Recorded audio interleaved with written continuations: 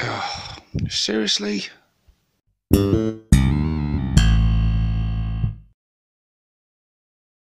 Hey guys, and welcome to this video with myself, 6+ Stevo. So yeah, you've probably seen the thumbnail and the title and thinking, what on earth's he on about? Ork Pick and Mix. I have mentioned it before in a video. For those of you that saw the interview I did with Ian Waz Wyatt, I'll pop a link in the corner for that. Have I got the right corner this time? I never get the right corner, but there you go, I did. I've got the right corner.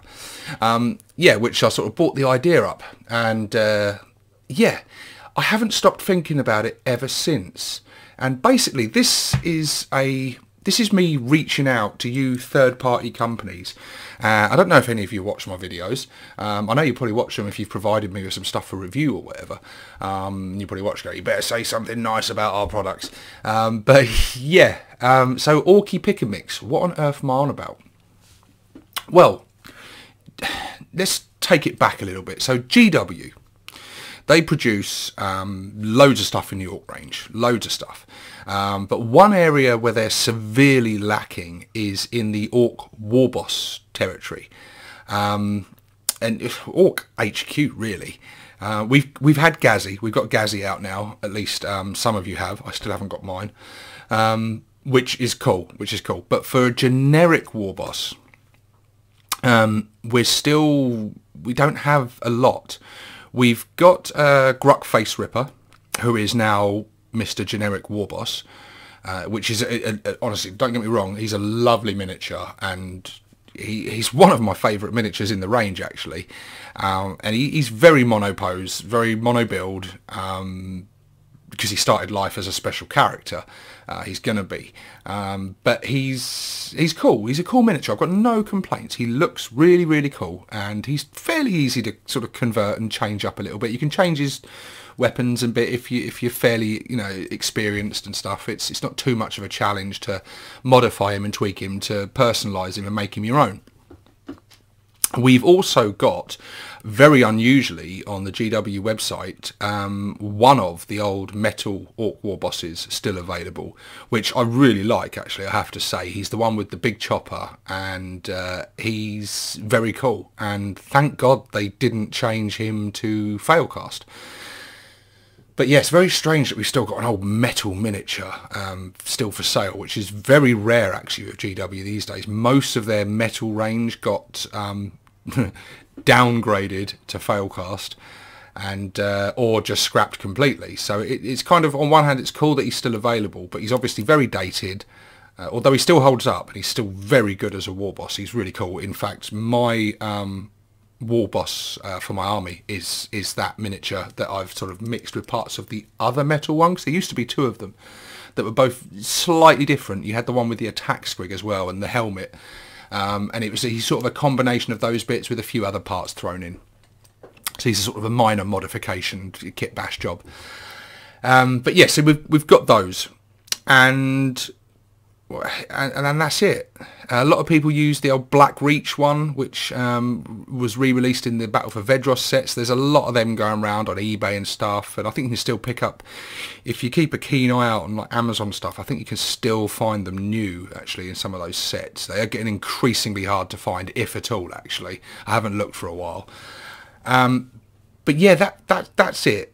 And so for people wanting to have something a bit more personal, and with a bit more posing and a bit more choice of parts and stuff, from GW there's very little choice in terms of Warbosses, which is why a lot of people go down the route of, you know, either scratch building or kit bashing or converting their own. And for a lot of people to do that, they go down either looking at other factions and various bits and, you know, modifying and stuff, or they go through third parties. And there's so many good third parties out there. I mean, I can't list them all now, but you've, just off the top of my head, you've got Cromlech, Puppets War, you've got some of the smaller brands like For Fun Minis, The green one. Who else is there? There's tons of them out. Ramshackle Games. There's loads. There's loads of third-party companies out there providing alternative sculpts and miniatures to GW. And some of them, there's RTLW. RTLW is another big one. And they're a really popular one, actually, for alternative Ork Warboss sculpts and miniatures. And so, yeah, there's a lot of third-party companies out there who are creating alternative Warbosses. And that's really cool. That's really cool. And some of them look really impressive. RTLW, I'm looking at you. Some of your ones are very popular and for good reason. But what about those of us who want to create our own? Now, as I've said just a minute ago, we've got the option of scratch building and kit bashing and converting, yes. But having said that, there are very few, very few companies out there who are producing parts for Warbosses. I'm not talking a Warboss sculpt, I'm talking parts, bits. And that is what I would love to see. And I know a huge portion of the community out there would also love to see it. So we've got a lot of companies like Puppets War and For Fun Minis who produce bits and parts for boys and knobs. So the knob parts are great because you can use those for like your big mechs and stuff. But they're not really big enough for Warbosses. Some bits, possibly heads and bits, you can just about get away with using them on a Warboss miniature, you know.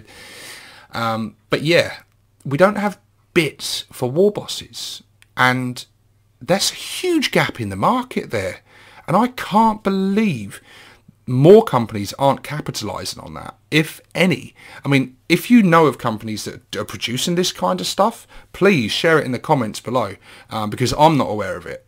And if I'm not aware of it, then I know a lot of other people won't be aware of it. So please, please, please share it in the comments below. Share a link in the comments if for a company that you know is producing parts for Warbosses. But yeah, so what I want to see, I'm calling out to you, third-party companies, and I might even send some emails out with a link to this video to these companies. But what I want to see from you is an Ork Pick and Mix. Now, this doesn't have to be just for Warbosses, but Warbosses would be really cool. And what I envision is this: you go onto the company's website, and you're greeted by sort of a build your own Warboss, and you click on that link. And then you're taken through step by step where you can choose your different parts from a whole range that they produce.